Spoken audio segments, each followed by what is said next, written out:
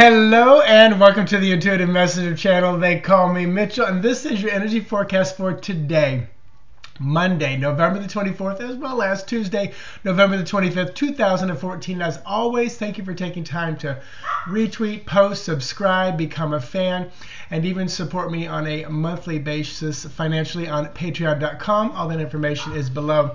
So today, diving right into the lesson, as you can see, there's noise going on in my house this morning. The animals are up and having fun already. So the teaching for today actually is going to be about fear, and it has a little bit of the law of attraction attached to it, but basically, just like you might take your money and put it into a bank account or a savings account and invest it in some way, shape, or form, you're expecting and going to get back some kind of money, more money back for the money that you invested. So as I was reading through, again, Paul Selig's amazing book from his guides, the Book of Knowing and Worth, a simple statement really caught my eye, and it was my meditation, it was my focus during meditation this morning. That is, if you invest in fear, you're going to get back that which you are investing in, and that is more fear.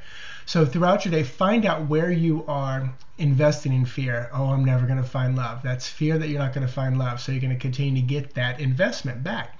You know, your children, oh, are they going to be safe? Are they going to go down the wrong path? Are they going to, get thrown in jail again? Whatever it may be, are you investing in that fear?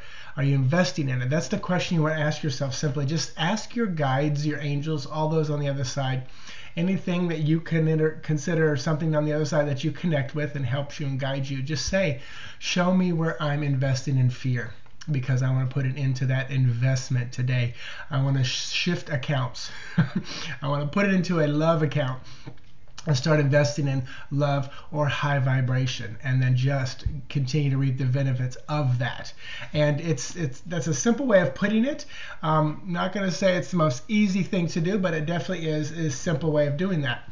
So it might be a short lesson today, because that was it. That feels very good, short and sweet. Stop investing in fear, start investing in love and high vibration. Done. Let me dive into the energies of today. Oh, I know what they told me. I'll tell you in just a moment.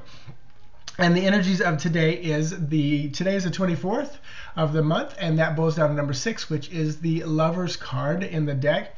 Also, all the numbers you add up today give you 15, which is the Death card, which is about endings, death, bringing things to an end, and of course 15 boils back down to 6, and that is the Lover's card. I pulled the House and the Four of Corns for today from yesterday. So let me pull another Lenormand today, and I'm going to tie this all together.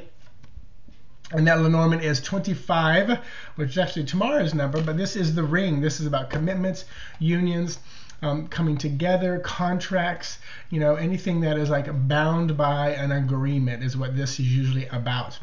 And it could be about a ring. It could be just simply about a ring or jewelry. And then the tarot to go along with that is 7 of Swords.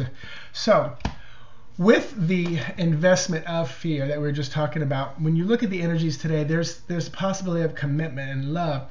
There's also that Death card, which is the ending of, so there could be the ending of a relationship.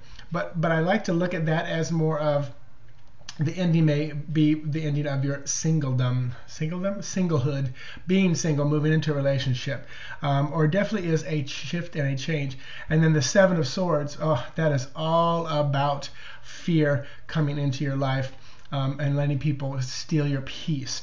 So where are you going to invest positively today? Remove the fear, invest positively in the commitment, in bringing things to an end, in the Ring energy, and then even the 7 of Swords. Positively think about how releasing any fear can happen, and just moving forward in that. So it was kind of neat how these cards pulled together and made this work.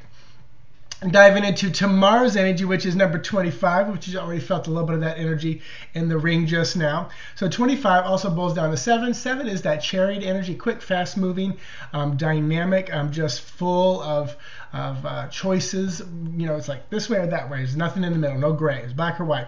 Tomorrow's energy, also you add up all the numbers for tomorrow, and you're going to get the number 16, which is our Tower energy, dismantling, changing, shifting, moving. following on the heels of the death or the ending card. So definitely a lot of movement going on today and tomorrow. And a lenormand to go along with all these is the crossroads or the paths. This is all about choices. As you can see, it's the number 22, which is a master number. So you've got choices tomorrow. They're going to be quick, they're going to be fast, and they're going to dismantle things. And then the terror to go along with it is going to be the King of Swords. So this is a day where you're going to probably, because the King of Swords will make choices and decisions very quick, very fast, from a logical place. Very air element, able to speak their truth with all this blue. So the energies of tomorrow, are, release the fear. We talk about it today. Release that fear, and tomorrow make those decisions quick, make them fast. Use your logic and move forward in a very beautiful way, investing in love and high vibration is what I say. So yeah, it's a short one today. That's all right. I'm good with that. So it's so funny. And you hear me stammering and stumbling today too. So I know that's some energy out there. So definitely, it's like I'm trying to form the words, which is not a bad thing for me. In other words, I'm not self-conscious or worried about it.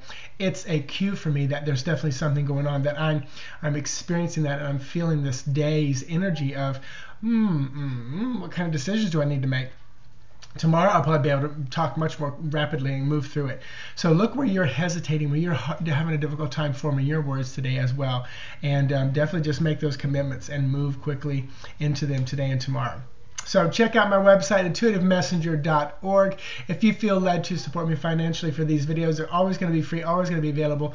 But on patreon.com/Intuitive Mitchell, I do supply those who support me one or two extra videos that go into more detail of some of the stuff I talk about here, and also that they recommend. You can find that there. And thank you for those who are supporting me there. We had no Blog Talk Radio last night. Had a great night with Fabian, so it was a lot of fun that we got to relax. This coming Sunday, we will definitely have Blog Talk Radio. I'll keep doing these morning videos and whenever you get to watch them. And keep an eye out for a special. I'm going to do a Black Saturday